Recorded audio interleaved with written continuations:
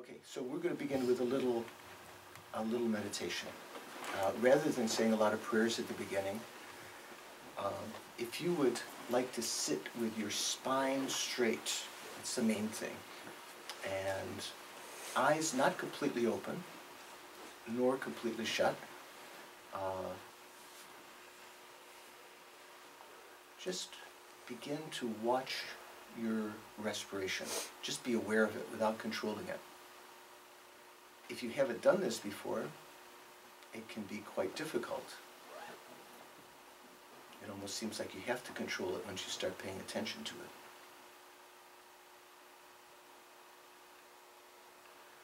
it. Watch your breathing to the exclusion of everything else, if you can.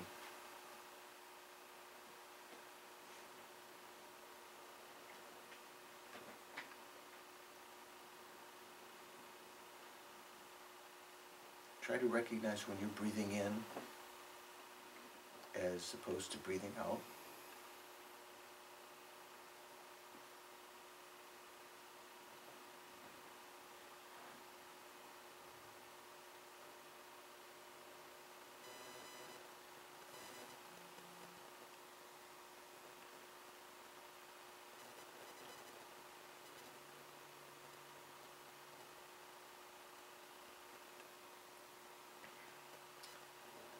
And if there are other thoughts going through your mind, try to let go of paying attention to them, giving them any of your energy.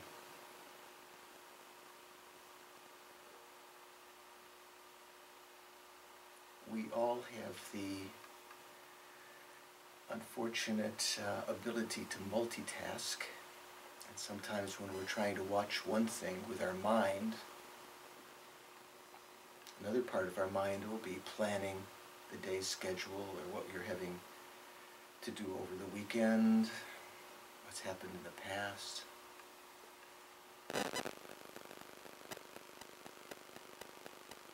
Let go of those thought processes and just invest that energy in watching the breathing.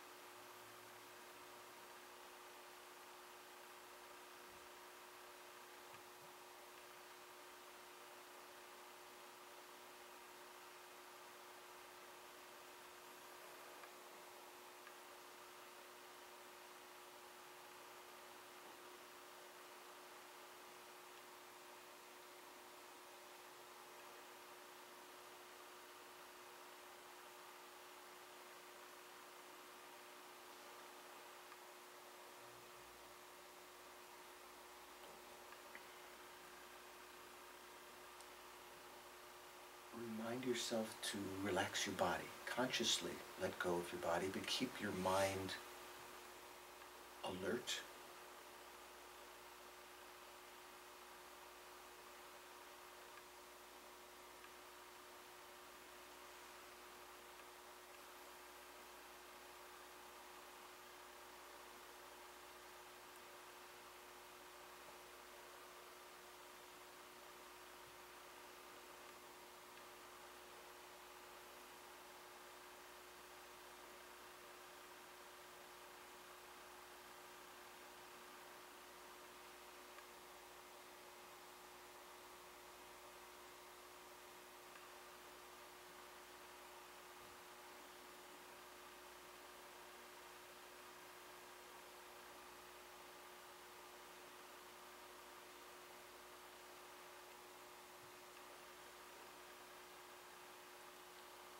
As you breathe in, consciously imagine that you're following the breath up your nostrils to the crown of your head, although the air is going right into your lungs.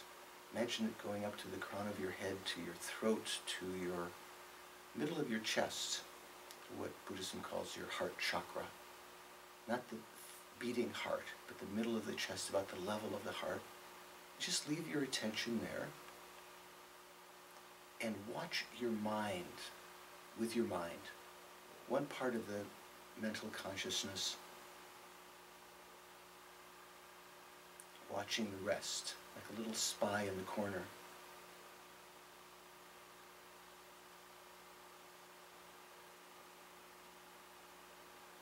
Maybe you could call it introspection. Looking inward rather than outward.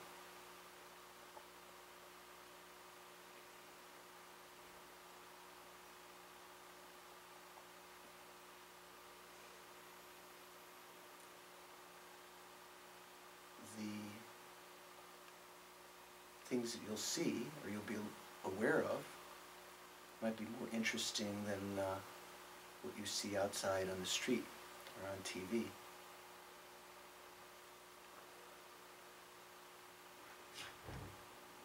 There are different images arising. There might be kind of visual in nature. There might be as though sounds, talking to yourself, inner conversations. Some things that come up will be related with the past. Some future-oriented thoughts, plans, and expectations. Some observations about the present.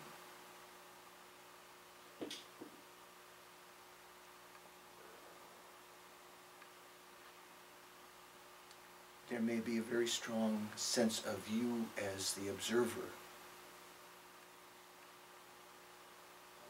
You might be thinking, what is this all about? What am I doing? My back hurts.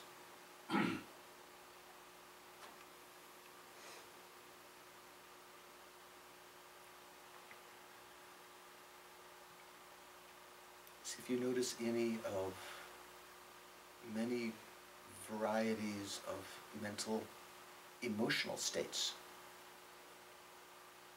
Worry, doubt, sort of in the negative sense, anxiety, maybe positive ones.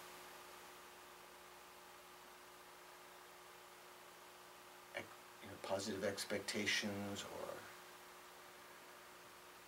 might be some attachment in your mind, desire for something. Antipathy or anger. Whole categories of different states that can arise through our mental consciousness as objects, as emotional states, and so forth. Here, what I'd like you to do is, having observed those, don't give them your attention, but rather try to see between the thoughts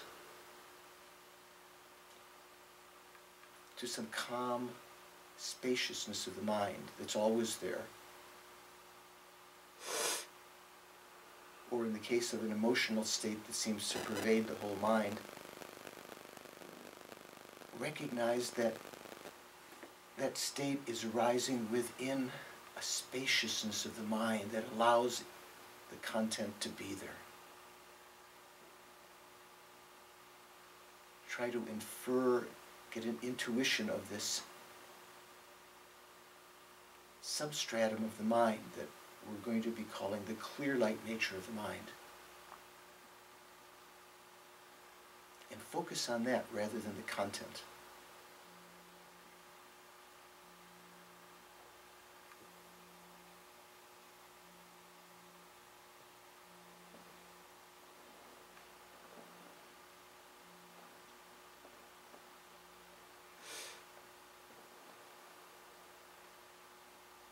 If you get a glimpse of it, of some quiet or clarity,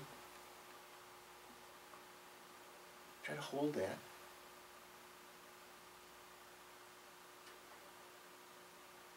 You may lose it very quickly and then have to use some analysis to find it again, some thinking.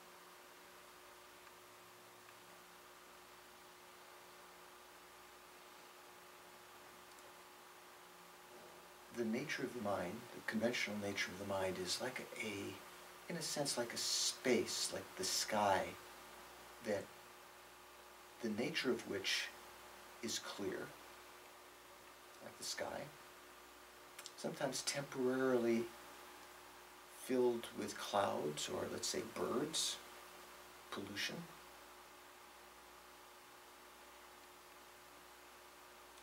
But the presence of those temporary objects or states, the presence of them is something that's transitory, that can, just in the ordinary cycle of things, change. Even on a cloudy day, we can understand the nature of the sky is clear if we see beyond the objective clouds.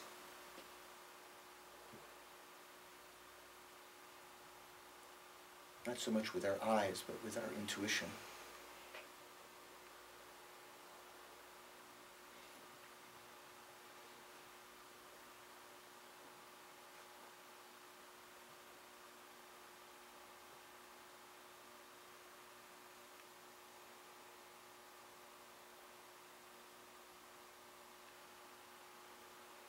Say the presence of your body that might seem distracting, looming there to your mind, irrefutable. That's appearing to your mental consciousness as a mental image via your sense consciousness.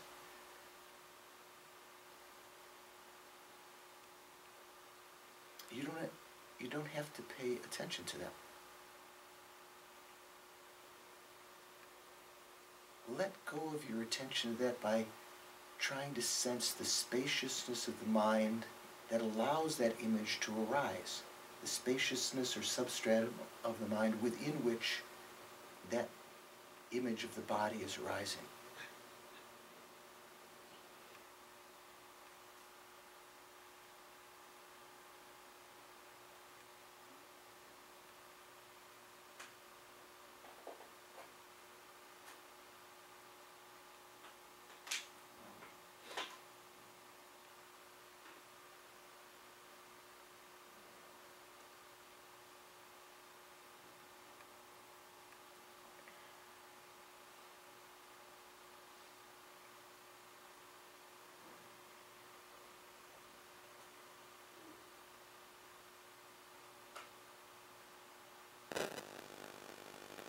Hopefully your mind is a little bit relaxed. Maybe it's more tense or anxious because you're meditating for one of the first times.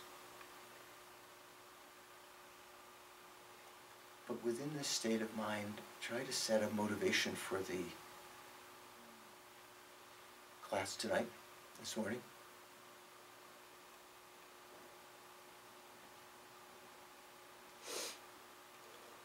Think, I'm going to listen to this class not simply to accumulate some information, not simply to know a little bit more about the world, to impress others, or to get a degree of some kind. But I'm going to listen with an ear to transforming myself, to become a better person, to overcome my faults, to develop and increase good qualities,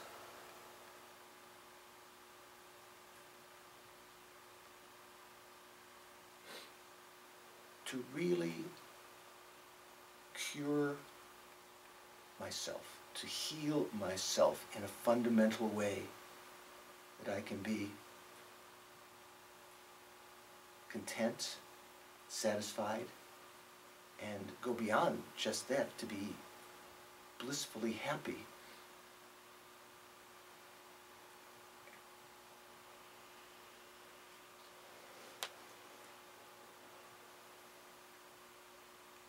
And even beyond the thought of working for our own welfare, try to open the mind to the possibility of taking the wealth welfare of all other beings as our main goal, to bring about their welfare. By developing my mind, I can eventually become enlightened, fully actualized, from which state I'll have the tools, the patience, the compassion and love to work for all living beings without any self-interest.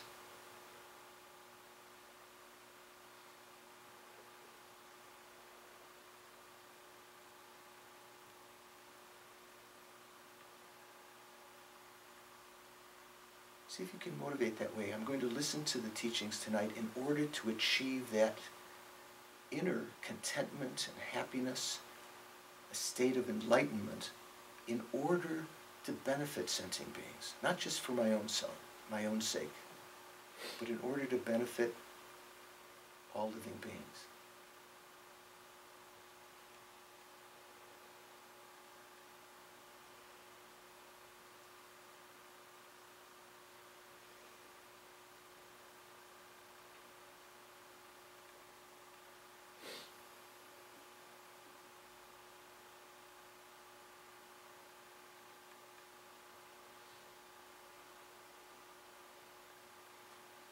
And then bring your attention back to the present.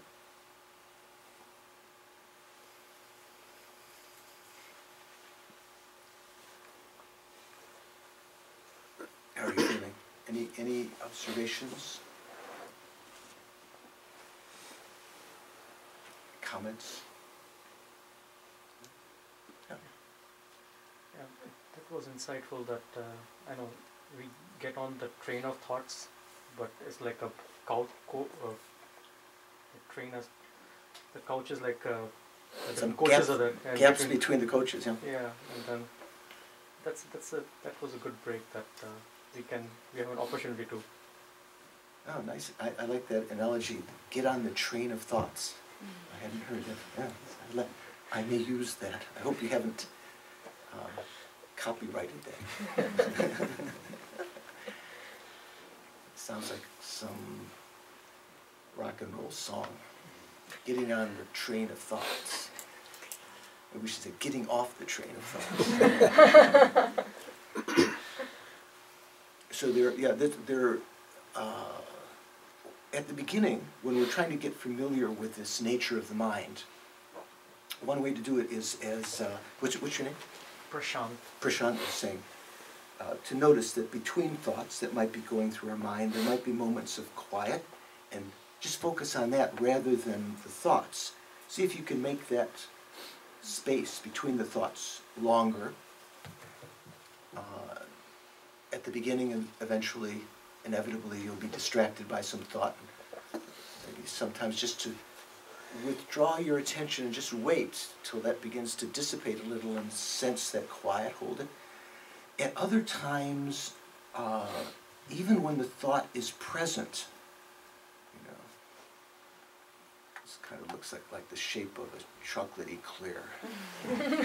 Like some chocolatey clear thought is in your mind. Even at that time, when it's there and maybe, you know, distracting you and you can't quite sense the time when you'll see a gap between that and some other thought, even when it's there, to sense that its very presence implies that there has to be some spaciousness right there in order for it to exist there.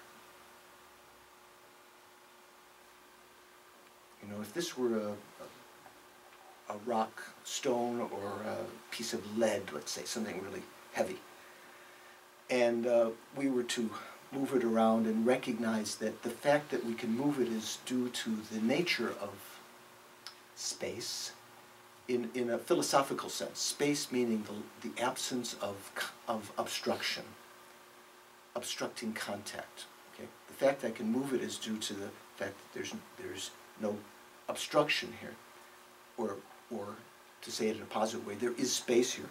So when I put the rock down, or the piece of lead down, and I ask you, where that stone or lead is there any space left? Is there any space where this rock is? One part of the mind might say no, because if you try to move something else there, it's obstructed. So the space is filled up. You might think there's no more space. But properly to think, the fact that it exists here implies there has to be space there. Otherwise, it couldn't exist there. Space is not, it's not like water. If you put what was it, gold in the bathtub. Remember who was it? Who was it that said Eureka? Archimedes, Greek king had given him some chore to figure out whether the crown was made of gold or was there some impurities in it. And when he went in the bath and he realized that the water is displaced when you get in the bath, he figured out a way to determine whether the crown was pure gold or not. So, unlike water, which is displaced when you put it in it, so where the stone is or the gold is, there's no water right at that place, right? Unlike that, there is space where the stone is, where the lead is. If there were no space there, it wouldn't be able to be there. You can use the same logic in thinking about the thoughts. The very fact that there's a thought in the mind, this thought of a chocolate eclair, or your boyfriend or girlfriend, or whatever you're being distracted to, the fact that it's there implies that the mind is spacious. There is spaciousness of the mind right there. So it's like defocusing on that. Of course, you're not doing it with your eyes, your physical eyes, but with maybe the wisdom eye, as you're thinking about these thoughts. Defocus on that and try to refocus on the spaciousness that allows that thought to be there. When you take your attention away from a thought that might be distracting you, part of your mind was multitasking, whether you wanted to or not, thinking about some nagging thoughts. As you take your attention away from them, they will begin to dissipate like a cloud in the sky. Because what propels them forward, what gives them their life energy, is your attention to thoughts. So it's an experience that you can have, and this may give you a lot of a very special kind of insight in meditation, that to recognize, I don't need to think about this thought. It's not going to naturally be there all the time. If I take my attention away from it by simply, for instance, thinking of the spaciousness that allows its presence, that thought won't still be there nagging at you. It will slowly, as you again and again distract yourself away from it, deprive it of its energy, its life energy, so to speak, your attention to it. It will begin to dissipate, and temporarily, at least during that meditation session or for some time, you can find yourself in a quiet state of mind. Say depression, or strong desire, or anger, whatever kind of state we find ourselves in. This is a method to clean off the tabletop, so to speak, the laboratory of your mind. Having studied science, I like to think of as meditation as being something that is, in a sense, very scientific. You can perform the great psychological, spiritual experiments of the past in the laboratory of your mind. You have to begin with, you have to clean off the tabletop of all the thoughts that are there, sort of clean out the mind of all of the usual garbage. One Buddhist scholar, contemporary Buddhist scholar, Robert Thurman, whose daughter you probably heard of, right? You know who his daughter is? The famous Uma Robert Thurman refers to it sometimes as reformatting the human hard drive. Some of you geeks are smiling, some of you others who don't like to work, to worry about computers, I don't like that expression. So sometimes when your hard drive gets corrupted on your computer, or your solid state drive gets corrupted, you have to just erase the whole thing and start from scratch, right? And in a sense here, in a certain sense, at the beginning, meditation is a little bit like that. We like to think, I believe, those of you who studied Christianity, maybe you can give me the correct quote. Something in the Bible, Christ said, you have to be like a child. How does it go? There are probably several quotations. What was one? I don't know verbatim, but there were several references that you have to become like a little child. Yeah. In one incident, he was with children. The disciples thought he was wasting his time with them. He should become dealing with them, and he said, "You need to become like the little children." Yeah. So not from a Buddhist perspective, we say not in the sense of losing your wisdom, but maybe becoming innocent again, cleaning out your hard drive. In order to fill the mind up with proper thoughts, you have to sort of empty it of all of our preconceptions. So when the thoughts are coming, you can look at the gap between the thoughts, hold on to that. Even when the thoughts are present, with your wisdom, or you could also say intuition, I guess, in a sense, recognize that there has to be space there, and try to hold that. As you deprive the thought of its attention, it will begin to disappear, and you can again get a very strong sense of that spaciousness. We'll be doing that meditation many times. So the topic that we're going to investigate within this spaciousness of our mind is the fact of our inevitable demise, death, and the process of dying, and what happens after that. It's interesting that I believe this is one of the suggested readings for the Course. It's one in the same book, which has, from my point of view, naughtily, in a naughty sense, the publishers have come out with a different title. I think this was the original one, Mind of Clear Light, Advice on Living Well and Dying Consciously. I like that title very much. And also the picture of His Holiness. This one is this is the newer edition, Advice on Dying and Living a Better Life. Inside it has the same photo on the back, but the Mind of Clear Light is what we were just talking about.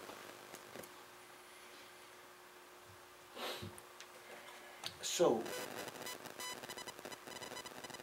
what is death, and what's the purpose of attending to it in a course in Buddhism? In the Western point of view, sometimes death is, we kind of think of it as kind of a morbid subject. You know, it's sort of like something you want to keep out of your awareness. It's certainly not something that's pleasant. Often, most of the time, we don't like to think about suffering. You know, if we're not suffering something already, we don't want to contemplate the possible sufferings that could exist. Death being the ultimate one, as in terms of a human being, losing this life. From a Buddhist perspective, death has a very particular meaning. Death is the leaving of the continuity of mind. I'll talk more about that. From a body in which it's inhabited. Right now we have a body, we have a mind. At the time of death, the gross mind that we're experiencing now has all become very, very subtle, like at the time of deep sleep. At the time of deep sleep, your eyes and ears and nose and so forth are not functioning. In a sense, the energy that propels them to the senses, the consciousnesses, have absorbed, we say, to a central location in the body. Not the brain, kind of like the heart chakra, where a subtlemost mind resides that we're not ordinarily aware of. And it also has the same kind of nature that we've been looking at in our gross mind, this clear light nature, but on a much more subtle level. That mind has been imbued or stained or with the imprints of our actions, our karma. And it's that subtlemost mind that at the time of death leaves a body, at which time the person is said to be dead. I saw somewhere, I'm not sure if it's in the book or some other statement somewhere, that there is nobody who is dead. You know, like, can you say Uncle Frank is there anyone named Frank here? I don't want to be too personal if there's someone. Uncle Frank's body is lying there and he's breathed his last a couple of minutes ago, and then someone says, Uncle Frank is dead. Does Uncle Frank exist any longer? No. Why not?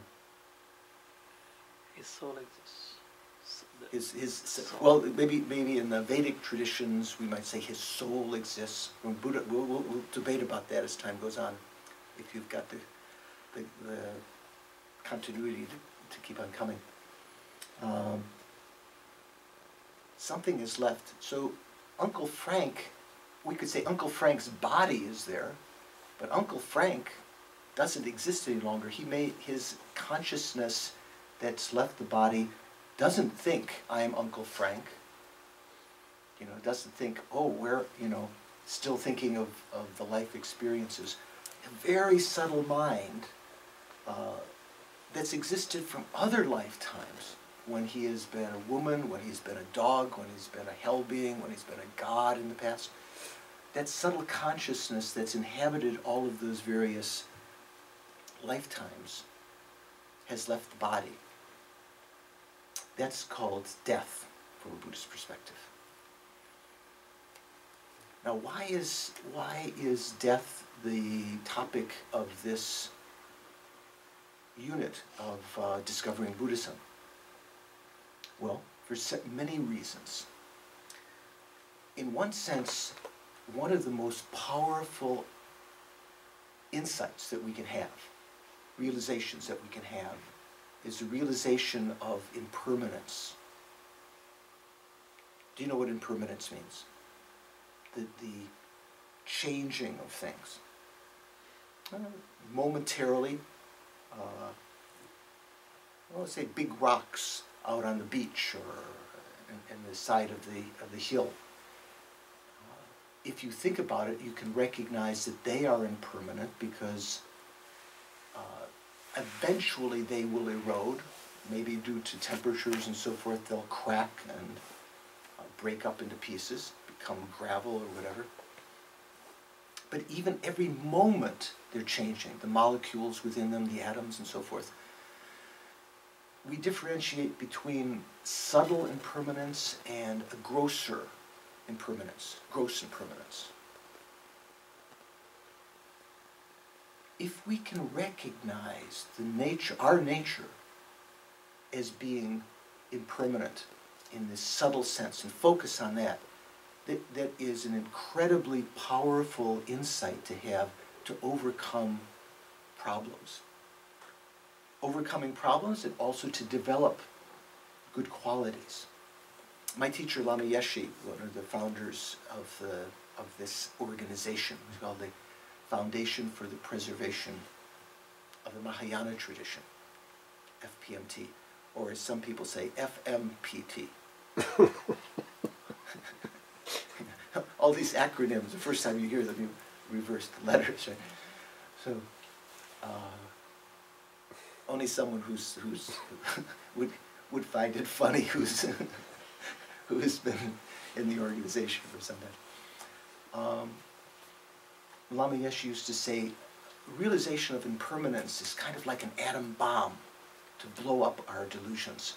That insight, those of you who have maybe been familiar with Buddhism know that one of the deep insights of the Buddha that can lead to total eradication of our delusions is a certain wisdom consciousness that recognizes what's called emptiness, or shunyata. Have any of you heard of that? Shunyata. Emptiness.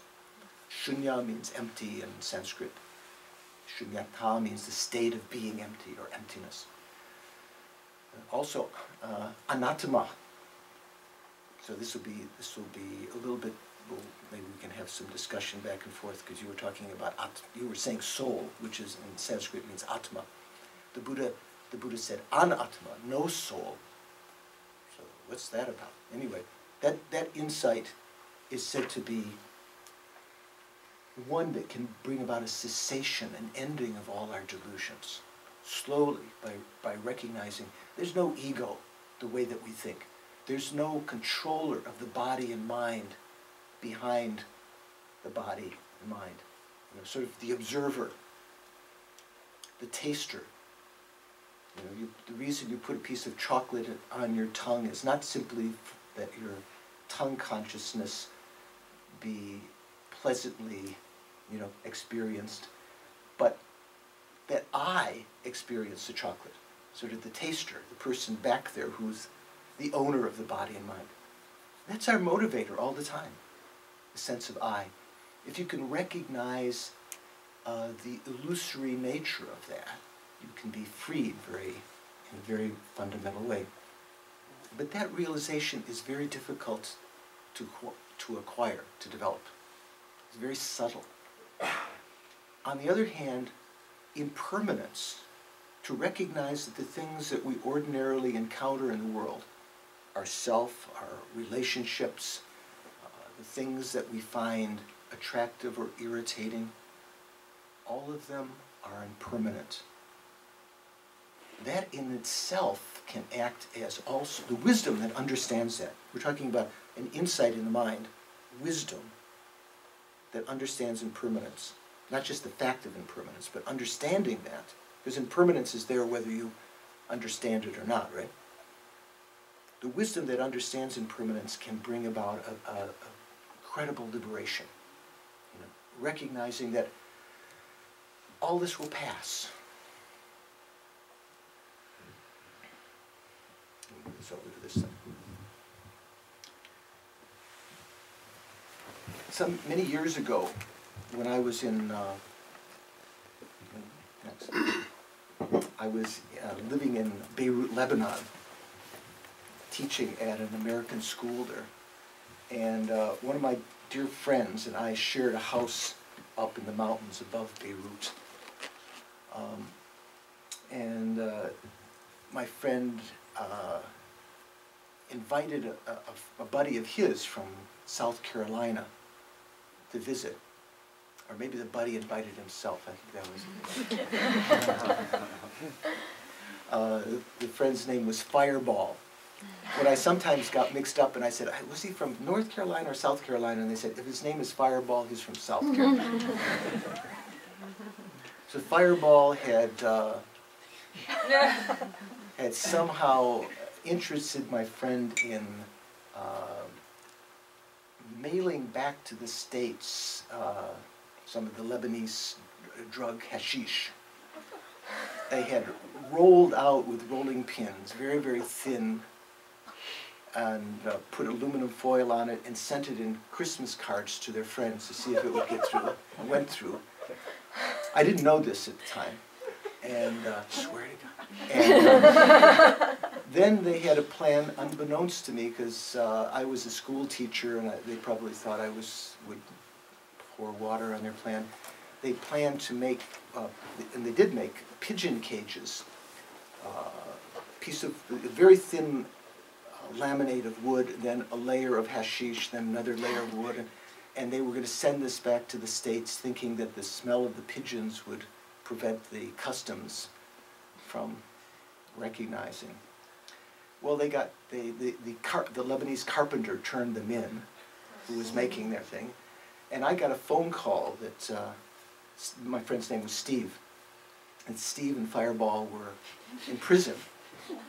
And unfortunately, at the time, I didn't have the equanimity of mind to think so much about Fireball's fate. He'd been a bit of a thorn in my side, but I was worried about Steve. I went to see him in the jail after a couple of days when it was finally could be seen, and there were, I remember the bars, it was out in a courtyard, and one person at a time would be brought there, and you could go up to the bars and talk to them. I said, Steve, how are you? Because I'd already heard, he was a handsome guy, I'd heard that he had been molested and not only beaten, but physically, sexually molested or whatever in his prison. And he looked a bit drawn, but he said, he quoted a line that he and I had been reading in some Sufi literature. He said, this too will pass. You ever heard, I think in many religions there's some similar kind of sentiment. This too will pass. Impermanence. That simple understanding prevented, incredible anguish in the mind. It was somehow liberating. This will pass. This will go away. This is impermanent. And this is just to give you an idea. You can probably think from your own experience of times when an insight like that might have been helpful, or was helpful, or could have been helpful had you had access to it at that time. So, if we can recognize that things are changing every moment and will eventually change, that insight is very valuable. Between subtle impermanence and gross impermanence, it's easier to understand gross impermanence. If you drop a ceramic cup on the floor and it breaks into many pieces, and you see that before your eyes, you recognize that's changed. That was impermanent. That was kind of a sign that it's impermanent. But of course it was changing every moment before that, but sometimes because every moment what arises is so similar to what was there the moment before, we don't recognize that impermanence, right? You only notice often when there's a big change, or there's a chip in the cup, or there's a ding on the car, or in Washington, D.C., do you use the expression being keyed? Your car was keyed or something like that. Someone was annoyed with you and left a scratch on it. You see, a change, a gross change. But the car was changing every moment before that. In the case of our life, the gross impermanence that we can obviously recognize is death. If we can't recognize and understand and come to grips with death, it would be very difficult to understand the subtle change of our mind and body from moment to moment. So this is one reason for understanding death, for investigating it. In a sense, it's a doorway to understanding subtle impermanence, to investigate gross impermanence in the most personal sense of it. Not talking about cups or cars, but yourself. I'm eventually going to die. In another sense, in the stages of development of the mind, in Buddhist meditation, there have been great Buddhist saints that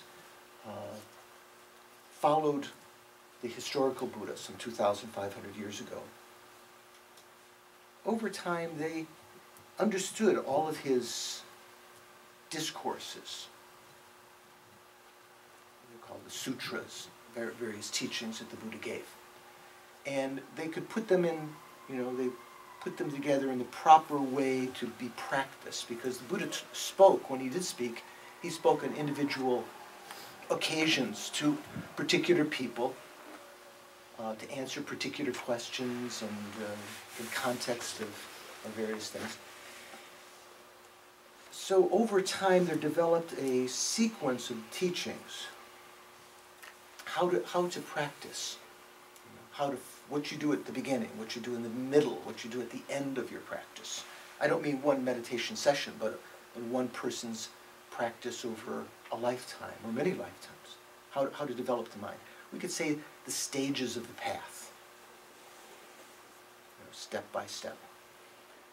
One of the first things that these great Indian saints took from the Buddha's discourses as a beginning orientation was a meditation that would have been one of the modules in this Discovering Buddhism course earlier. Some of you may have taken that, some of you may have just be coming now for the first time. But the topic was recognizing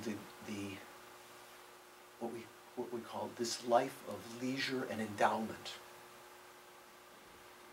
Or sometimes you could say the perfect human rebirth that we have. You might think, oh, my life's not so perfect. Or maybe you think it is very perfect for different reasons. From a Buddhist perspective, we use these two words, leisure and endowment, in the following sense. We have leisure in the sense that we're free. We have leisure from states that we have been born in many times, numberless times in the past. We've been born in hell numberless times, in which case the suffering is so intense, so continuous, there's no way that we could turn our mind to spiritual matters. We've been born as spirits, some of whom are so overcome with want and unfulfilled desires, looking for water, never even being able to find a drop. They're so overcome with this that there's no time to, no opportunity to practice spirituality. We've been born as animals, this unfree state, a state of no leisure. You might think your poodle has a lot of leisure, or your pet cat or something. And you see on TV sometimes you might think that they're a very luxurious state. But from a Buddhist perspective, it wouldn't be a great thing to be born as an animal, even something in as advantageous state as a Washington or New York cat or dog. Because the mind is, even if you tell your cat or dog, you should practice the Dharma. You should be good. Don't kill the birds.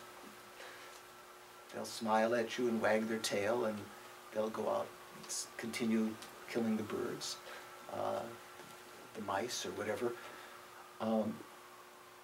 Even if you try to inculcate them in some very basic virtuous practices, they can't understand. The mind is, at that point, within that aggregate of a body, the mind is not capable of insights into developing practice.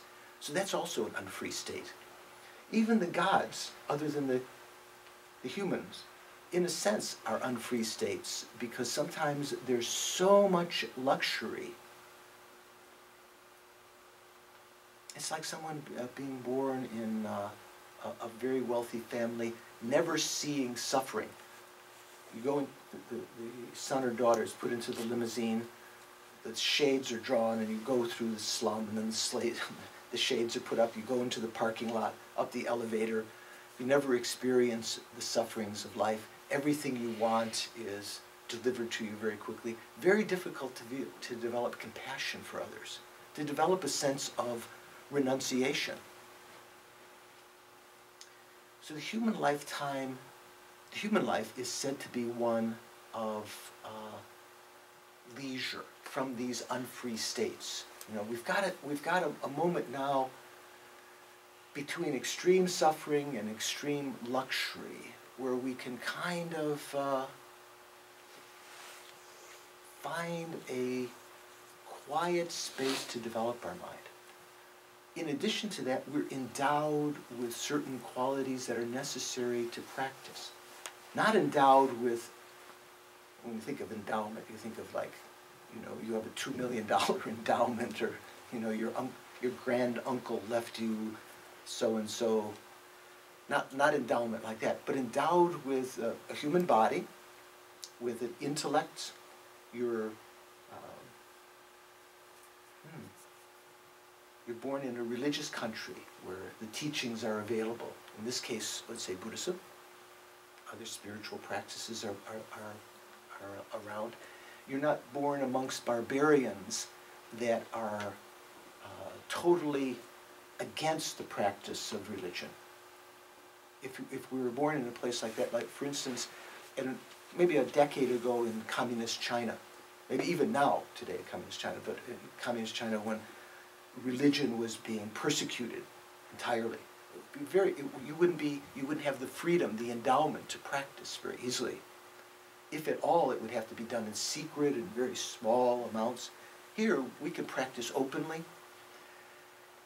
It's said that we're fortunate to be endowed with the presence of the teachings that still exist in the world. There have been times in the past, and there will be times in the future, when spiritual teachings that are alive and vibrant don't exist any longer.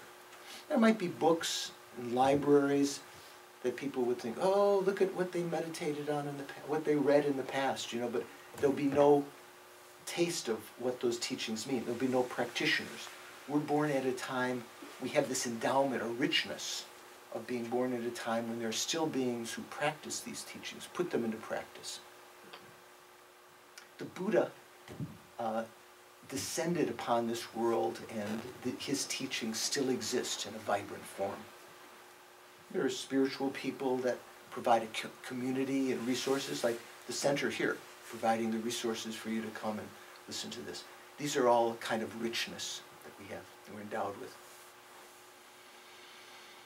So at the very beginning of the spiritual path, this is one of the things that we come to investigate and to meditate on. And recognizing what we have can give a completely different perspective to our lives. We can use this life not only to find real satisfaction now, real contentment, blissful happiness, to become completely content with everyone, become a friend of everyone. We can also work on the stages to develop enlightenment in our own mind. Perfect state, say, omniscience. I think in the Abrahamic religions, at least in Christianity, they talk about different qualities of God. Omniscient, omnipotent, and omnipresent, right? Omnis, lots of omnis. Omni means all-encompassing, right? Omniscient means knowing everything. Omnipotent means having all potency, all power, all powerful. Omnipresence means present everywhere. You don't have to, in the church, you don't have to invite God down from somewhere up there. He's present everywhere.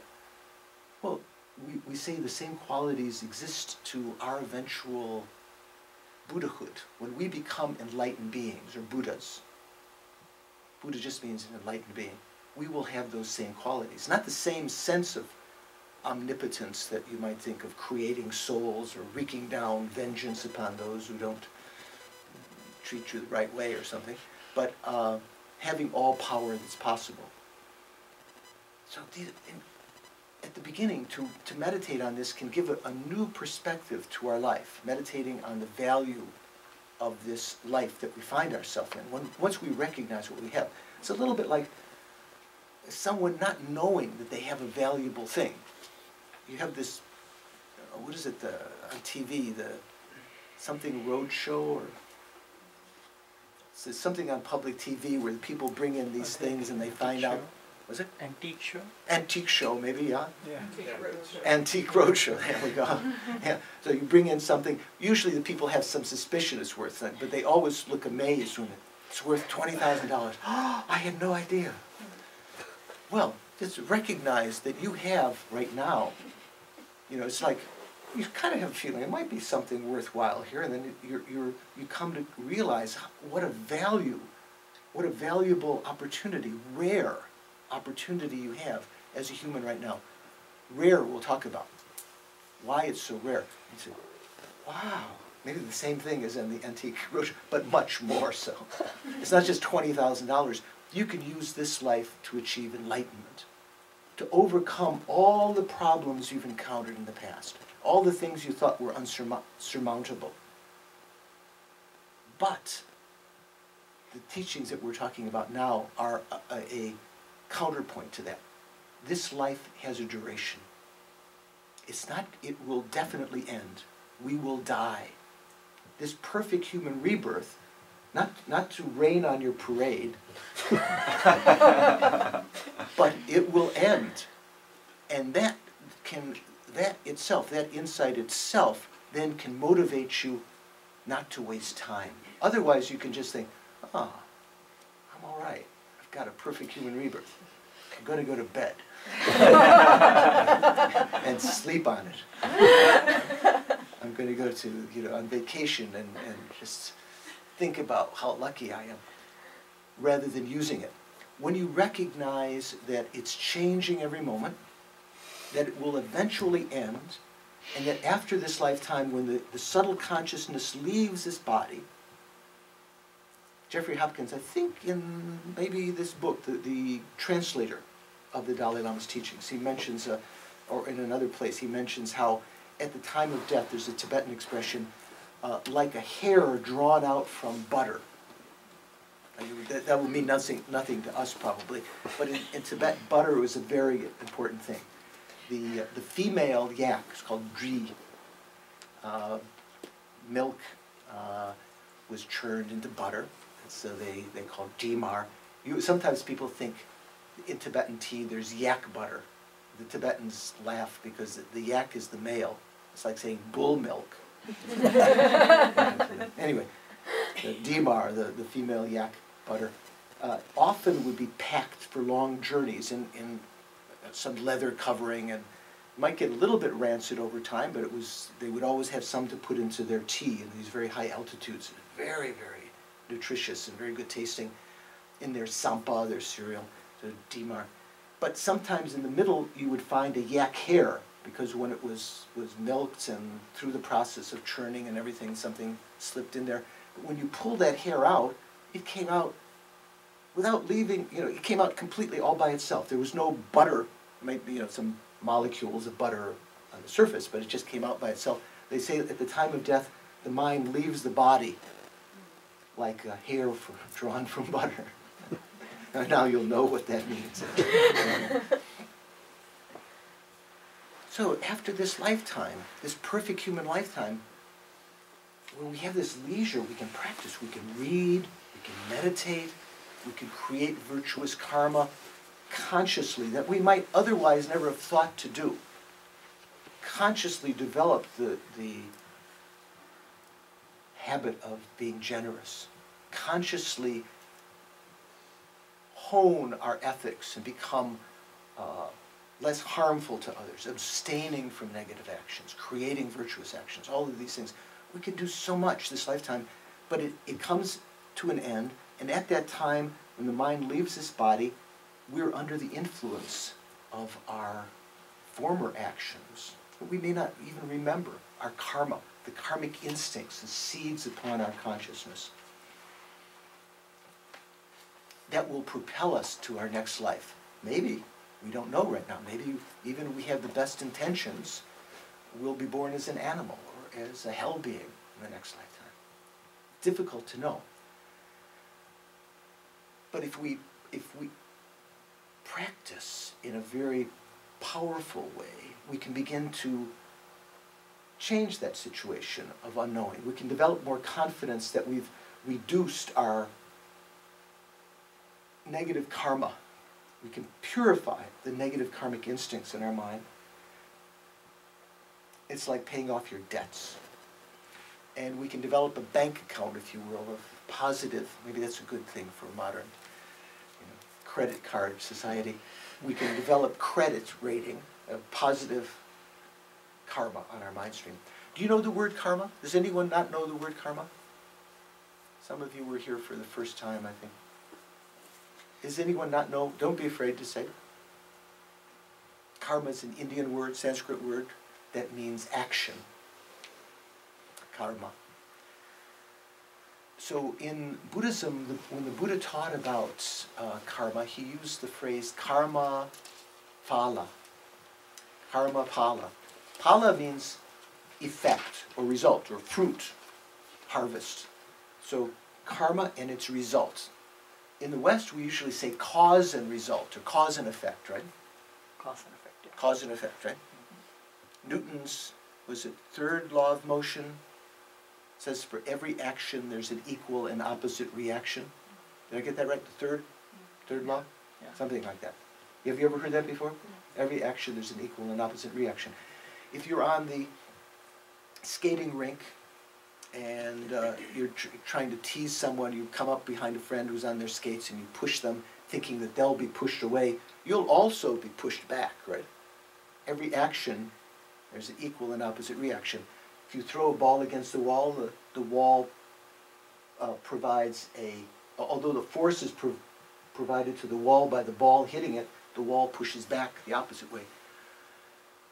In a sense, we create actions that will have a similar kind of reaction upon us. I think the best explanation of karma is, in a short sentence, is what Christ said supposedly in the New Testament. You reap what you sow, or as you sow, so shall ye reap. Maybe nowadays they translate it just, you get what you deserve. I don't know how they translate it. You know what that means. If you plant the seeds of an orange tree, you're not going to get apple tree. If you plant poisonous seeds of poisonous plants, thorny plants, you can't expect to have beautiful medicinal plants or fruit trees or, coming up. So what we want to be able to do is create seeds in our consciousness of actions that are positive, being generous, being kind, loving, caring, patient, and so forth.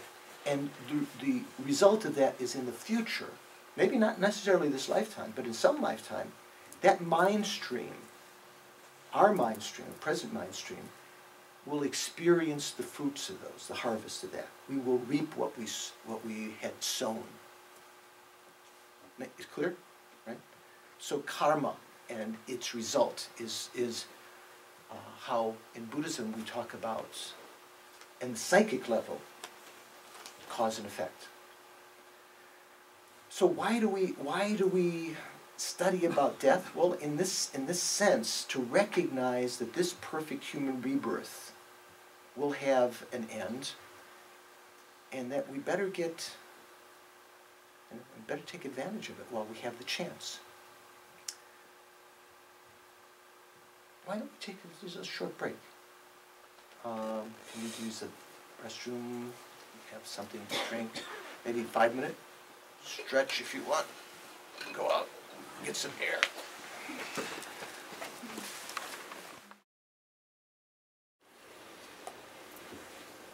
Okay. How are you doing?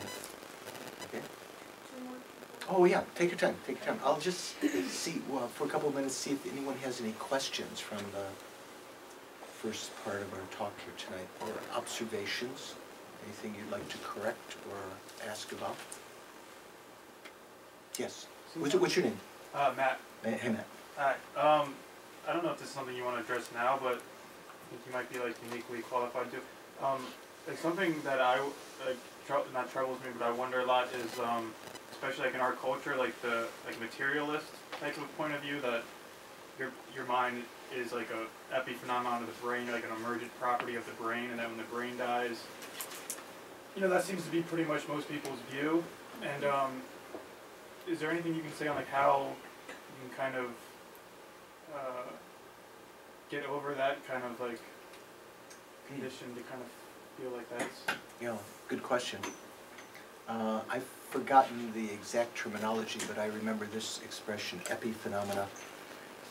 Sometimes there are kind of three main, probably many variations, but three main ideas that either the mind is synonymous with the body in some sense. Either is the brain or is the flow of energy currents through our nervous system, something like that, or it's an emergent phenomena that emerges once those things have been created, you know, so that once the brain has come into existence, a new kind of thing called the mind can be posited as a result of that.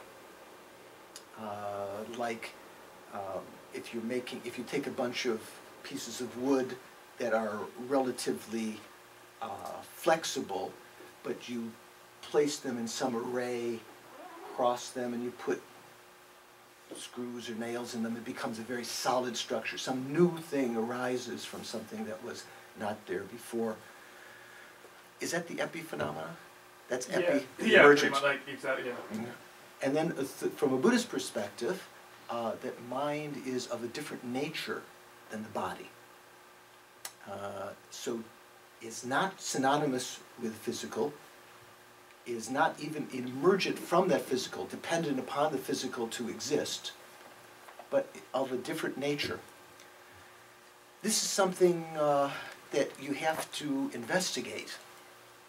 And you might say it's something that's taken for granted, but it's something that you can recognize. When we look at the nature of the mind in our meditation at the beginning, what we're investigating is what Buddhism would call the conventional nature of the mind, as opposed to its ultimate nature, its emptiness. I'm just talking about just its bare quality, like looking at the microphone or looking at the wristwatch, investigating its conventional qualities. Here, the mind is not something that we've investigated in our own experience very often, only in a gross sense. Here we're turning the attention inward with meditation. Very, very unique kind of experience that we can have. That's why I use the expression the laboratory of the mind, because Western science might like to say that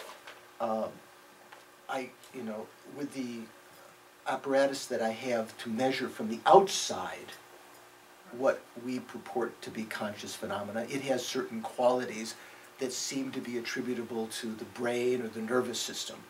So they would either surmise that it is the brain or nervous system, or it's an epiphenomena arising from it.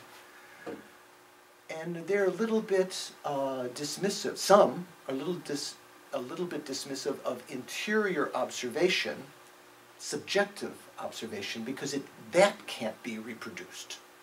You know, the person says, "I feel this." You know, how can you verify they feel that, or I see this or that? But the Dalai Lama has been having this dialogue with Western science, and especially psychologists and brain scientists, for a couple of decades now, and it continues to do so. Just a couple of weeks ago, there was another episode, I believe in, where was it? Maybe it was in Dharamsala, India. That was broadcast. You could listen to it live on the web. He's been having a dialogue with the West to try to investigate this, to try to get people to open up their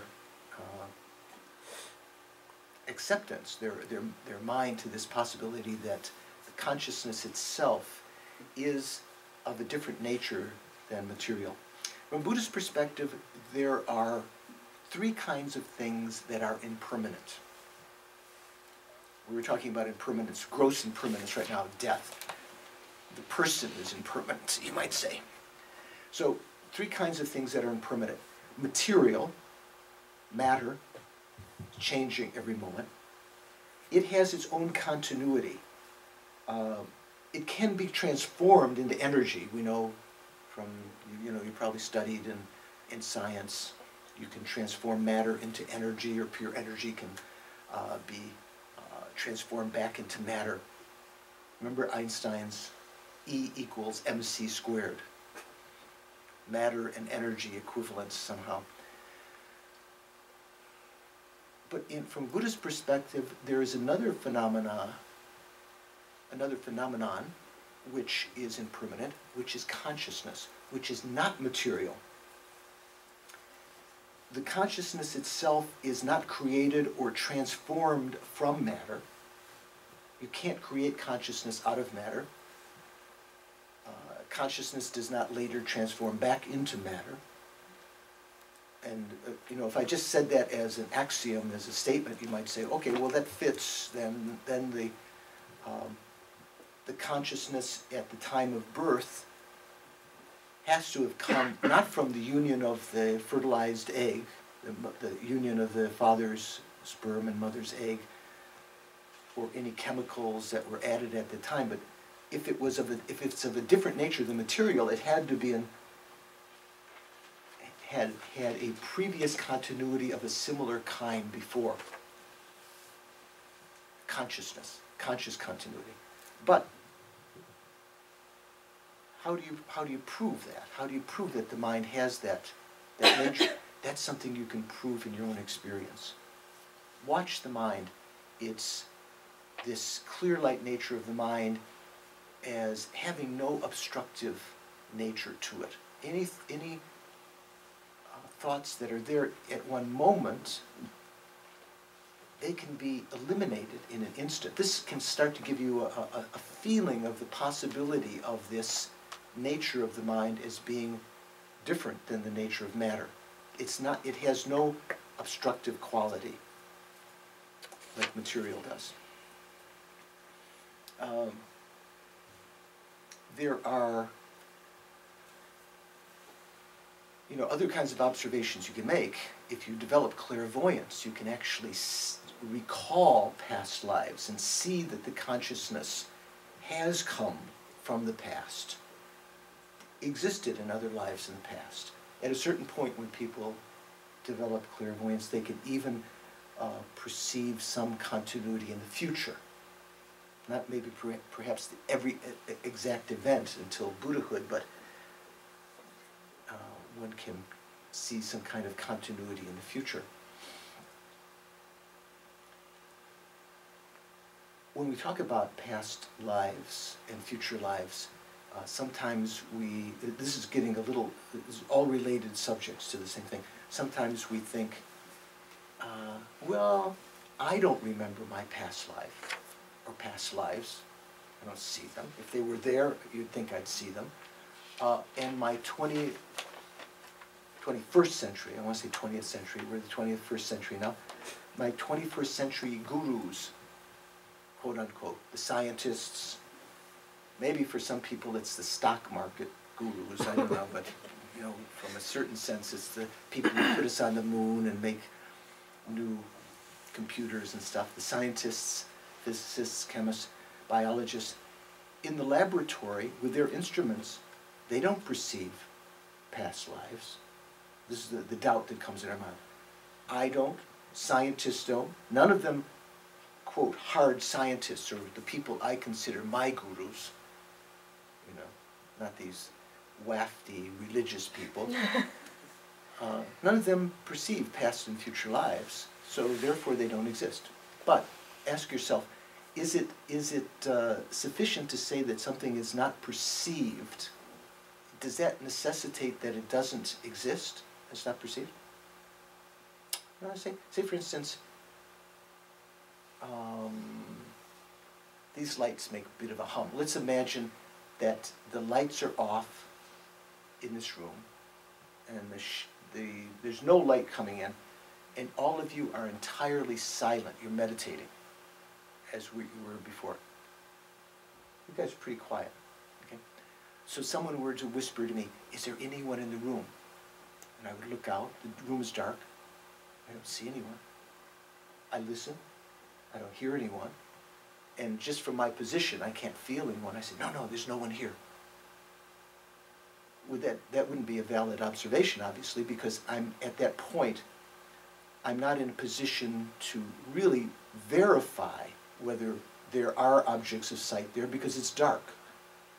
I'm not I can't verify that there's no objects that make sound because they're silent right at the moment. So you can ask yourself, do the scientists or ourselves who claim that there are no past and future lives actually see the past you know, like it was brightly illuminated, and see that there's no lives there? Or is it a case like this being,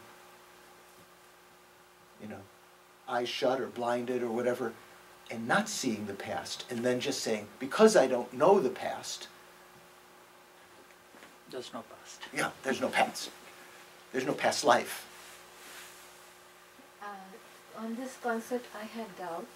So, the book by Dr. Brian Weiss, he's a psychologist who did clinical hypnotherapy on his patients. He has written many books on past lives, many lives and many souls, many lives, masters of souls.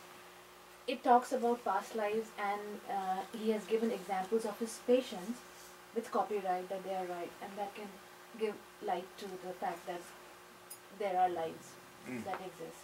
No, I mean, I don't I guess I can say like my problem is I can't get past like an intellectual belief in the past and future lives. Like I think a materialist view is as metaphysical as any religious view is. I mean, there's no proof for that either, like you're saying. And but it's like I can't get like especially like in terms of like the pronunciation of this life and everything. I can't get like a visceral feeling. I'm trying to get to that point. So, let me make a little diversion here. Sometime in the debating courtyard, when we're debating about Buddhist concepts, the reason we debate is to hone the understanding. You know, your opponent might even take a wrong position to try to see if you understand something correctly. Not out of malice, but to try to hone our own understanding. So sometimes in the debating courtyard, someone else is holding a position which is not correct. One way of, you can't necessarily propose to them or just teach them the correct view. Sometimes you have to, because their mind is so holding on to something else. You can even think of it in the political realm today, you know, in Washington here. Before you can propose something that's really positive or correct, you have to let that person let go of that which erroneous thing that they're holding to. So one way to do that is to propose to them some absurd consequences of their position. And when they think of that, they start to think, well, maybe that what I'm holding on to, I don't mean with the hands, but intellectually, is not exactly right. And at that moment, then you can propose something that's positive, the correct view. So this is what I'm saying. This is simply to help to overcome some things that our mind might be holding to. Ask yourself, do I see the past and recognize that there's no lives there? Do the scientists and so forth? I'm not asking you. This is a rhetorical question. You don't have to answer. And of course, we would recognize that none of these people would claim they see the past and see that there's no life there. So that itself is not a proof. That's just opening up the possibility then. Then you can say, well, maybe, okay, in that case, maybe there are lives, but what's the positive proof for it? So there are many examples over the history of time of individuals, young individuals, usually when they're quite young, before the age of 4 or 5, around that time, when they can speak, but they not yet encumbered with the intellectual apparatus of this lifetime, that they can recall past lifetimes. It sometimes can be people that had a violent death, that had a strong memory. It can be sometimes spiritual beings that have practiced strongly in the past. There are a lot of hokey kind of things, like who is this movie star? There's some lady movie star. Shirley MacLaine. You know, their books. You know, I hope I didn't offend someone saying hokey movie star if you're a fan of Shirley MacLaine. But you know, there's things that all people saying I was King Tut. How many people were King Tut? You know, that claim to have been Cleopatra or some kind of thing in the past. From a Buddhist perspective, that's very unlikely. It's very unlikely even through hypnosis. From Buddhist perspective, But there have been some, there were some people down in Duke University in the last 20, 30 years that have done experiments for many decades chronicling young children who would have memories of their past lives and then investigating. Sometimes a child would remember, I planted a treasure in the field behind my house, and they would try to determine where that house was, and they'd go to the field, they'd find a treasure that was buried there or something. Many kinds of things like this. But really, sometimes it has to be something in our own sphere of experience that brings us about to this. That we know someone like a spiritual being who's passed away. We meet their reincarnation and we sense some continuity of consciousness, some snippets of conversations that you had in the past. My teacher Lama Yeshe died when he was 49 at a young age because he had the same illness my mom had, something called mitral stenosis. He had rheumatic fever when he was a child that left some scarring on the heart. So he died young, and his reincarnation was discovered, was recognized, we say in Buddhism, not selected or chosen or elected, but recognized through a process that's in the Tibetan tradition, recognized by the Dalai Lama, as a little Spanish boy. When Lama was alive, he'd at a certain point in the late 70s, he asked me to go to England to our center there, Manjushri Institute, to help coordinate the spiritual program. There was a Lama that was teaching there, and a couple of Lamas, and to take part in the study program. What we thought we would become geshes, we would get geshe degrees. It was called the geshe program. So before I left the monastery in Nepal, I came to Lama, I made 3 prostrations, and I requested him if he had any advice, because we were going off to this big study program, intellectual study program. Lama thought for a minute and he said, intellectual Mount Meru isn't worth caca. I don't know if you know what Mount Meru is. Mount Meru, Sumeru is considered, and also in Vedic philosophy and Buddhist philosophy, to be the center of the universe upon which the continents are surrounded and so forth. So he was saying that intellectual knowledge by itself is not as worth as much as excrement which you can use to fertilize the fields. So to really try to, whatever you study, to try to take the essence and put it into your, use it for your own development of good heart and wisdom and so forth. And many years later, when the little boy, excuse me, when Lama Yeshe's reincarnation was identified, recognized, and he was about 4 years old. We were in Italy at this time at a center there, Istituto Lama Tsongkhapa, and he was riding around on his tricycle and people were talking to him, playing with him. Then he came around me, I was standing off to the side, and as he came around I said, Lama, do you have anything to say to me? We called him Lama, and this is a little 4-year-old boy.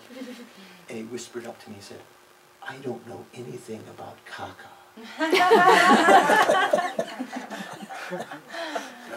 Lama Yeshe had said, intellectual Mount Meru isn't worth caca. So someone else could say, completely your own imagination. What do they call it? I can't remember the term for that. Just something that happens and you're surmising that there's some cause and effect, some relationship. But many people have had experiences like that with reincarnations. One of the tutors of the Dalai Lama, the present Dalai Lama, the tutor himself has passed away many years ago. His name was Serkon Senchab Rinpoche. So Serkon Senchab Rinpoche was once meeting with a Western scholar who'd done his PhD thesis on Buddhist proofs of reincarnation. We're talking about the mind having clear like nature and so forth. He put the thesis before Rinpoche. Rinpoche put it on the side table, and the person put it back in front of Rinpoche. And he said, well, this is very important. Isn't this proof that reincarnation exists? And Rinpoche said, I've studied all of these proofs in the monastery, just as we're hearing about them now, but never really convinced, really moved my mind. But I knew the 13th Dalai Lama very intimately. He was my teacher. And when he passed away and the 14th Dalai Lama was recognized, I knew this was the same person. Not just like by propaganda, but really even approaching it with a skeptical mind. There was some continuity of consciousness.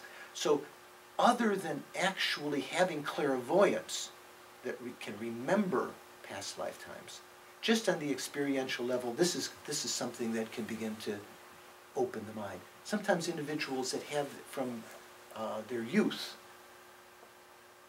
some special qualities that are not genetic in that family, prodigies, you might say, or spiritual qualities. Some kids are out on the sidewalk with a hammer, happily smashing the ants or rock, smiling. Other kids, any animal that's injured, they feel, you can see some kind of trepidation and fear and unhappiness. They really care about others. From a certain sense, the worldview that encompasses past lives and reincarnation might be one that is, a choice. Let's say, we might say let's say possibly, just in this sense, three choices. Let's say that view, reincarnation and karma, that determines our things, or the Abrahamic religions, Christianity, Judaism, Islam, and so forth, where there was a creator God who created our soul at the time of, sometime at the time of birth, whatever you want to debate about, whether it's at the, inside, outside, whatever. That's perhaps another view, or this so-called scientific view, where there's God is, for suckers, or Buddhism is for suckers, and it's just, thank you, just evolution of, caused, the brain is the mind is either synonymous with the body and mind, or an epiphenomenon. The Dalai Lama has said that, these different views may fit different mind streams, different people. From a Buddhist perspective, depending upon our instincts from past lives. Some of us may really be able to practice virtue on the basis of the belief in a creator God, or practice being good-hearted, even believing in a secular sense, that there is no God, there is no deeper purpose or enlightenment or rebirth. But for some of us, the Buddhist worldview, and he said, he's referring to himself also, sort of explains everything. Why there are prodigies. Because this individual has left instincts in their mind in that particular, playing the piano or mathematics or Buddhism or whatever, in past lives. There's some instinct that is awakened in this lifetime. So when we see spiritual beings that have these kind of qualities, that can sort of, from that perspective, we can start to look at things in a different way. Maybe this makes sense, that the existence of past lives. Until we can actually experience that with our clairvoyance, or perhaps second-hand way, recognize someone that we knew intimately, the reincarnation of someone, and see that continuity of consciousness and have some confidence that way, we have to depend on logic to a certain degree. Or our own intuition, that this worldview explains better than other things. I'll say one more thing, then I'll address a question from you. Once when the Dalai Lama was leaving England, he had met with the Archbishop of Canterbury, who's the head of the Anglican Church, right? Christian church there. And His Holiness has very good relationship in general with leaders of all the religions, especially the popes in the past and so forth. So he was at the airport, and the, not paparazzi exactly, but the newspaper people always like to get some juicy tidbits, especially nowadays in the 10-second soundbite era. You know, they're saying, "Yeah, Your Holiness, what do you think of God?" Maybe it's more of a New York accent. I can't remember. I don't have my British accent down. And His Holiness said, "God is your problem. Karma is mine." And I think the first part kind of shocked them. They thought he was just, God is your problem, you know, like, that's just a problem. But whatever worldview we have, there's going to be something that's philosophically, psychologically problematic. You know, why could Creator God, compassionate God, allow this suffering? You know, there's all sorts of things. For some people, that can be addressed and can even enhance their practice. Nowadays, there are a lot of people that find it very difficult. They can even leave the church at a certain point because some tragedy happens in their life, and that worldview no longer holds together. From a Buddhist perspective, there might be problems for some people believing in karma, but for instance, whatever we experience now, whether it be good or bad, is the result of our past actions. It's no one else to blame, fundamentally. You know, maybe we want to try to clean up society in such a way that we create the cooperative conditions that our negative karma and other people's negative karma doesn't ripen immediately. We don't want to have, you know, adverse conditions around us. But generally what happens to us, the fundamental cause is our own negative karma in the past. So this is a worldview that allows a Buddhist to be able to make sense of the world, you know, and explain a lot of different things. To a certain extent, many people accept it on faith.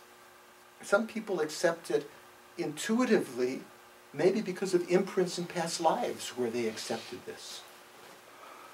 There are many people that when reincarnation is introduced, they say, "Oh yeah, I believe that."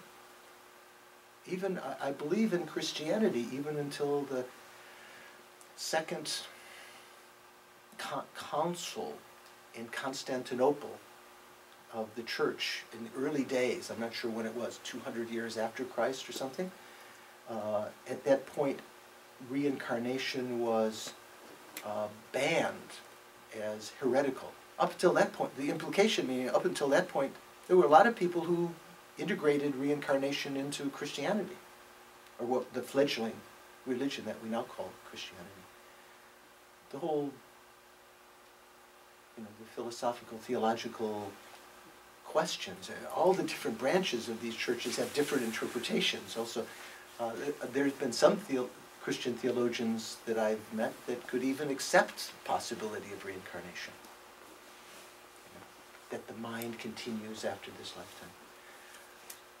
The big difference between, let's say, Abrahamic religions and Buddhism, one of the big differences is that the mind was not created at the time of birth.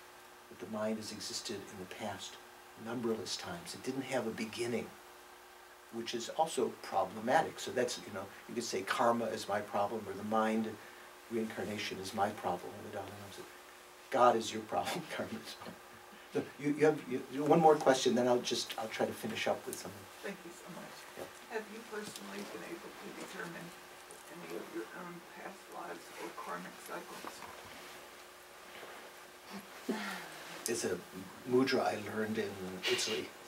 It's not like this. It's just like the mother at the table, you know, the child's not eating, doing something naughty. It's just no. I have no experience like that. Sometimes we will do eventually some meditation, maybe in our retreat and even before. At the time of the Buddha, the Buddha explained some methods to the monastics who were in the best position to have success in meditation. Why? Because they were leading an ethical life, devoid of distractions. They put their attention into developing single-pointed concentration, and he explained how they could use that to develop the clairvoyance that recognizes past lives by for instance, by going over with a concentrated mind the events of today. Right now it's 12:17 or something. I think at 12, 10 minutes after 12, we were taking a break. I went, had a cup of tea, walked around. Before that, George was talking. Before that, we were just entering the room. Before that, I was on the road. Before that, I was at the house having breakfast. I got up cranky or happy or whatever. I washed my... And then jump to go to the first thought of this morning, and then jump to the last thought last night before you went to sleep. Even though there's this big gap between this morning and last night. You might have woken up during the night, but let's say there was a night when you slept through. There's some period when the gross mind absorbed, but you can jump back to the last thought of last night and have confidence that that was you. Right? And go back to the events of yesterday as much as possible. At first time, maybe even to remember the events of today is difficult, but after time with a concentrated mind, it's almost like watching a movie in reverse. Go back all the way to the time of birth, of the time of being in the mother's womb. Even it's said that a person can remember even to the time of conception, vaguely, and then make the jump to the last thought, last life. Because of this perfect concentration. Right now we can only imagine it. We can, we go back. As you do the meditation, you'll start to remember things when you were younger that you'd forgotten for years, just by the continuity of remembering year by year, month by month, whatever you can remember. So it's that kind of method that you can do. So when I've done that, I've sort of imagined, but it's completely imagination, You try it, You can, you may come up, you were a turtle, or you were a yogi or yogini up in a cave in the Himalayas meditating, I don't know. Okay. So, one of the things that if you have a chance to read any of the literature before our next class will be a little bit longer. We'll have a break at about 12:30, and then we'll come back in the afternoon and continue. So it'll be a little more time. So if you have a chance to read some of the material that's suggested between now and then, and as I said at the beginning, this is one of the suggested readings, either of these editions that you can find. It's exactly the same book inside, just different titles. There's some other. What are the other titles that are suggested? It's posted on the website. Okay. There's on the website you can see the other titles if you can get some of that. So what I want to read to you is some of these sections. There's sometimes talk about the 10 advantages or the 10 or 8 disadvantages of not remembering, not being mindful of death, not thinking about death. When you always say, okay, death, it's just, I don't want to think about it. Maybe you're telling me that it's something important to recognize for these various reasons, but I'd rather not get into it, if you don't mind. What do they say in the West here? That's more than I need to know. When someone starts telling about their personal problems, that's more than I needed to know. Or something. TMI, too much information. Too much information. Okay, I haven't heard that one. Okay. TMI. TMI. Okay. Another acronym to remember. In Singapore, where I was just at, there was just everything, whole sentence with one acronym after the other, with a couple of verbs in between, and I couldn't understand. So thank you, TMI. So you might think, that's more than I wanted to know. There's too much information to know about death. But here's one way to think. The great beings that have evolved and become spiritually adept and become kind-hearted and transformed themselves have meditated, have become aware of the eventual death and meditated on it during their life. And at the time of death, they die without any fear. Most of us in society today, in the West, say America, the West, that's a big problem. At the time, as people getting older, there's this fear of death because they've never addressed that during their life. It's always been morbid, keep it in the background. I mentioned the other night in the introductory lecture on talk on meditation. Sometimes someone will come to you, or you'll hear of someone that said they went to the doctor and the doctor said, "You're going to die." It's like, excuse me, of course I'm going to die. From the time you were born, you were inevitably going to die. It's just like, how could it become a surprise that you're going to die? Of course, what they mean is that they're going to die soon, sooner than they expected. But that's another thing that we address in the meditation on death. One of the great Tibetan yogis, Milarepa, who achieved enlightenment in one lifetime through the practice of the esoteric practice of Buddhism called Tantra. He, when some of his, they called spiritual songs, he said that when he was young, he had fear of death because he'd been very naughty when he was young. He'd developed, I want to say naughty, bad. He developed certain psychic powers, and sort of in retribution to some members of his family that had usurped his mother and his family's wealth, he used black magic upon them. A lot of people died. And then he came to recognize that negative karma, and he had a lot of fear of death. But he said, when I was young, out of fear of death, I went to the mountains to meditate. He found his guru, Marpa, received instructions on Buddhism, went to the mountains to meditate. He said, after years of meditation now, when I die, I'll have no fear. Those that meditate on death during the lifetime, not only can you approach death with no fear, you can, Lama Yeshe used to say, it's almost like going on a picnic. You know, at the time of death, instead of the fear of what's going to be coming, it's like, oh boy. Can you imagine that? Oh boy.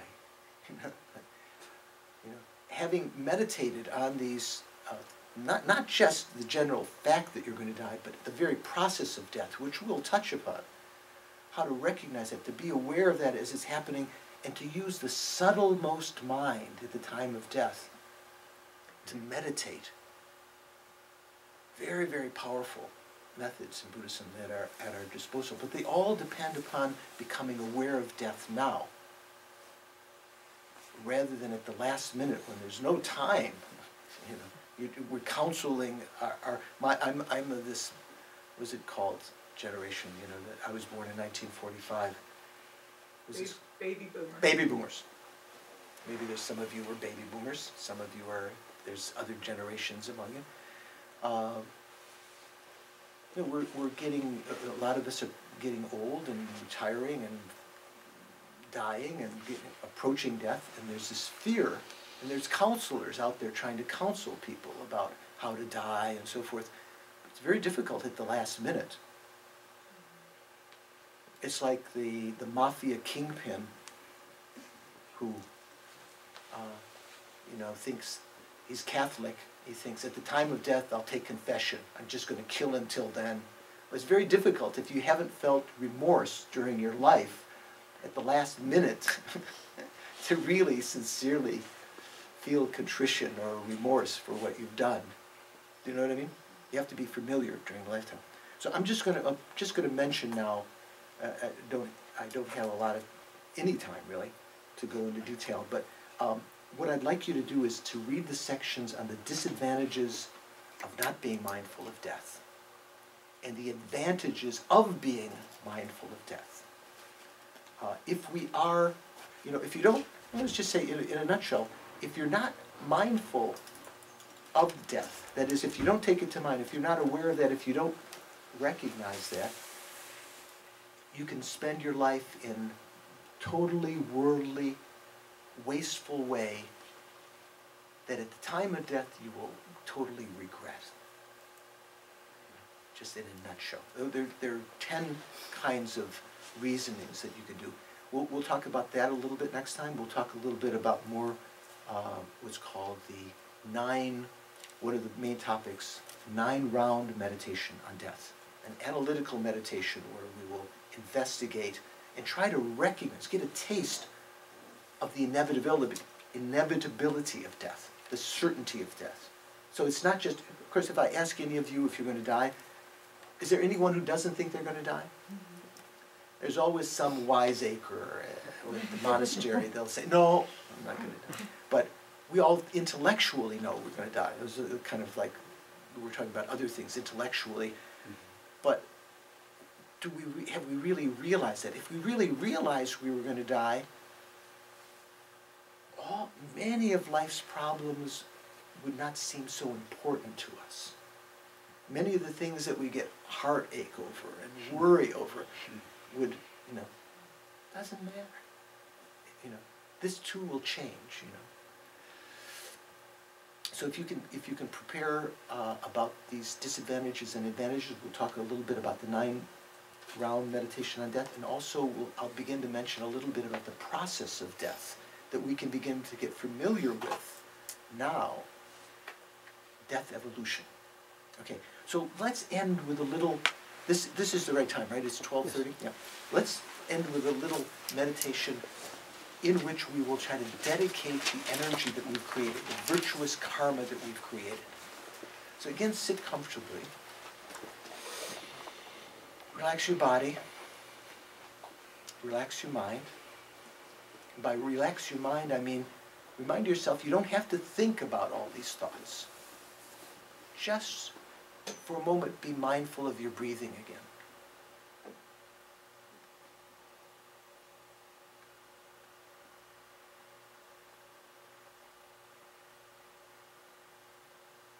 Don't be distracted by the hum of the lights, although that might be sometimes when it's quiet and you're not thinking of other things, your mind might get distracted to that.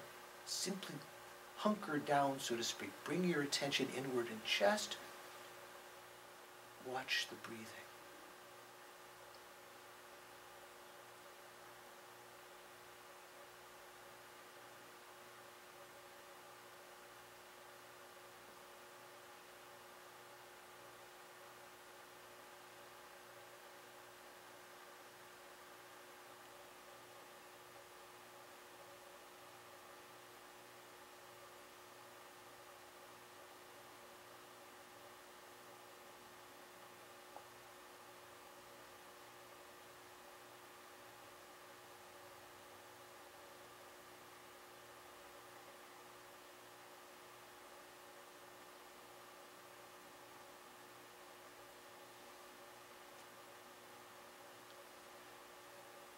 And as before, let go of your attention to the breathing and now place your attention on just your mental consciousness, looking inside.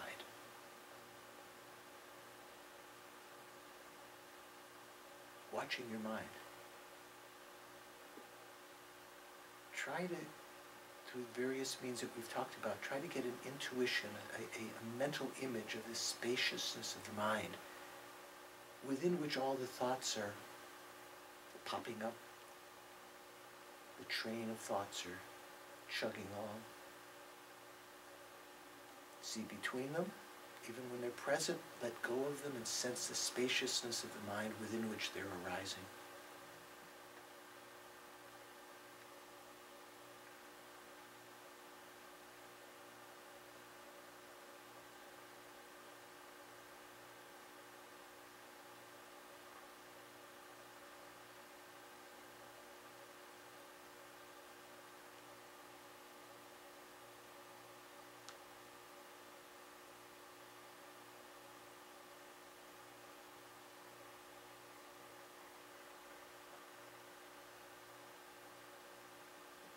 Something that may help is to imagine withdrawing your attention inward away from the senses, like a turtle or tortoise pulling in its 4 legs and its head.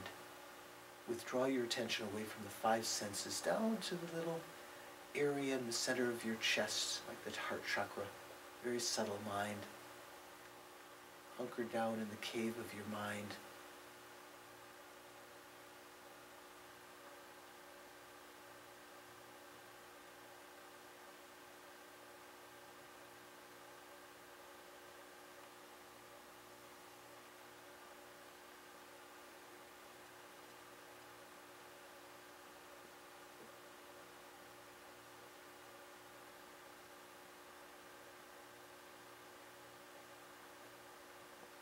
vast spaciousness of your mind is always there, even if you only get a glimpse of it for a moment.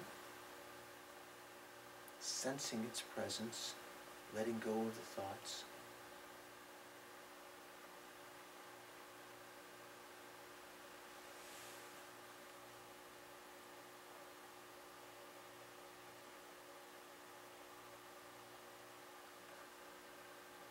And within that quiet, recognize that this morning we've created some imprints in our mind, virtuous karma, we would say, virtuous karmic instincts or imprints that will bring something pleasurable, a harvest of pleasant experiences in the future. Let's try to dedicate that merit, like you dedicate a certain amount of money that you've accumulated for a college education. You set it aside mentally or dedicate it toward your retirement. Dedicate these merits not for simply future happiness, but they may become the cause of our spiritual development. To find real healing, real spiritual development from week by week, life by life, due to these instincts I put on my mind today. May I begin to change, become a better person, overcome my faults, overcome my depression, low self-esteem, whatever. May I become eventually a Buddha, an enlightened being, taking the first steps right now for the welfare of others. May I become a beacon to the world, a real mensch.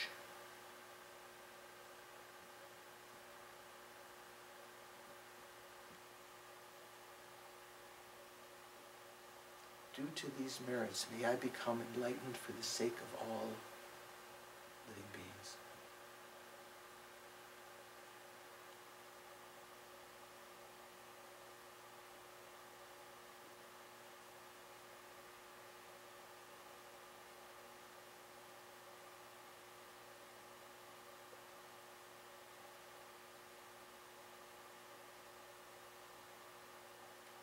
Thank you very much. Thank you very much. Thank you very much.